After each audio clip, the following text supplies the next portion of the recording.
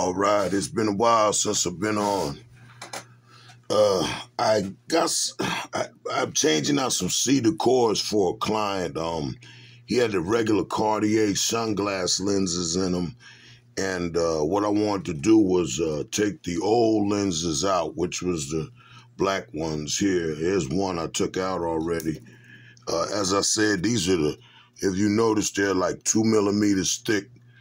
That's how thick they should be, as well as the hole should be 2 millimeters thick.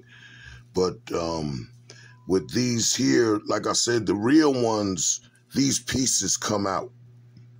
They actually come out. And what it is that they fit into the channel that goes here. There's a small channel that these screws go down in.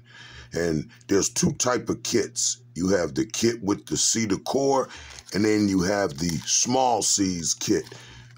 These are the gold in the C Decor ones, the ones that I'm dealing with right now. But these here, what you're doing is you're taking this out so that you can pull that old lens out. You want to be careful because they got the little washers on it. See. And if you see the plastic, there's a plastic washer here. There's a plastic washer here. And of course the serial number. Now, these nose pieces here can adjust back. You have to be really, really careful when you're putting them in the sunglasses versus the eyeglass lens. On the back of each one of them, they're going to have 4 metal washers.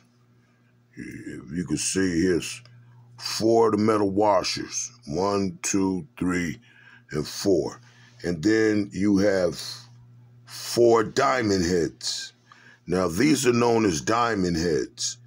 Diamond heads actually look like a real diamond on the end of it. I don't know if you can see that, but that's the diamond heads.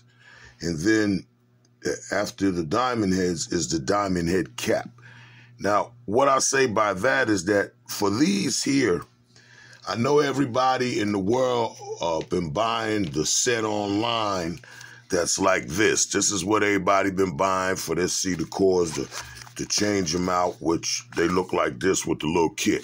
Yeah, but those are all right, but they're not the real deal. The real deal is the gold Cartier screw. See, these are made for the diamond head. It's made for both sets of screws, the bottom screw and the top screw, and they all come in the kit. Now, like I said, these here come out. When on the fake ones, they don't come out. You can't pull these little pieces out, these rims here. They're welded in on the inside of them. That's how you know that they not real. Again, these, like I said, these are the blue woods. This one here as well, you see they come out. You know, they should have movement in them because when you adjust them, now I'm going to put some brand new, these are real Cartier. They actually should have a 3 millimeter Cartier emblem. It's scribed, not etched, and then there's the number, which gives you the size of the glass. It gives you the overall size. So what I'm going to do now is I'm going to put these new ones, clears in. They want just plain clears.